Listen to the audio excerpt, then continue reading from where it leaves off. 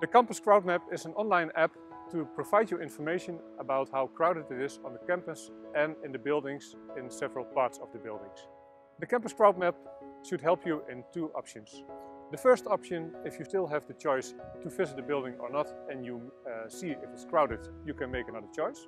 The second option is, if you have to be in a building, it provides you with active information on how crowded it is and if you should pay extra attention to the safety measures we have taken on the campus. But then you have to sign this contract first. How are we going to do that? Okay, hold on. I'll have to check the crowd map. I see our building is rather full. We can meet, but we have to be careful. Okay. Okay, then I'll see you in 15 minutes. Okay. If a special floor on the building is colored orange or red, please take this advice into account and keep our campus safe. I think maybe that would be best to maybe do it in person, because I think like online with all the frameworks it's kind of hard.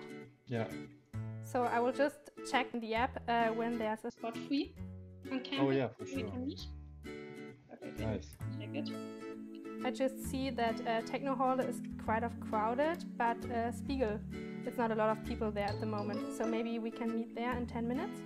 Okay, yes, Spiegel is great. Okay, perfect. See you then there. Bye. Bye.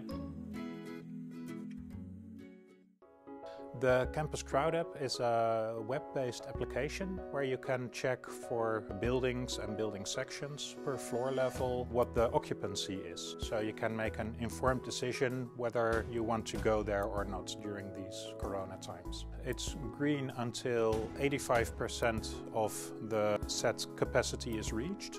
Then from 85% to 100% it's orange, which means it's getting pretty crowded, but you're still not up to the maximum occupancy level.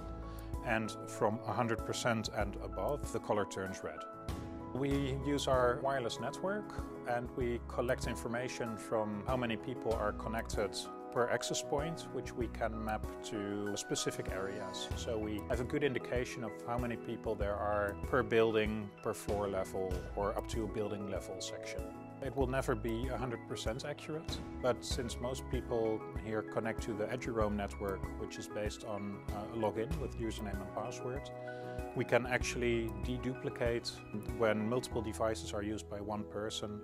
We can track that back to a single login. Even when anonymizing the data, we don't know who that person is, but we do know that it's multiple devices for one person. So we just count one person in that case.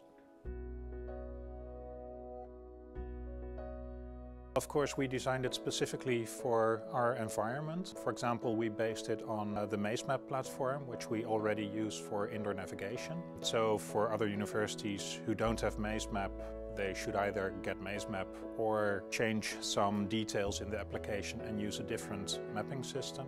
But of course, we can share the code and assist other universities in making their choices on how to adapt it.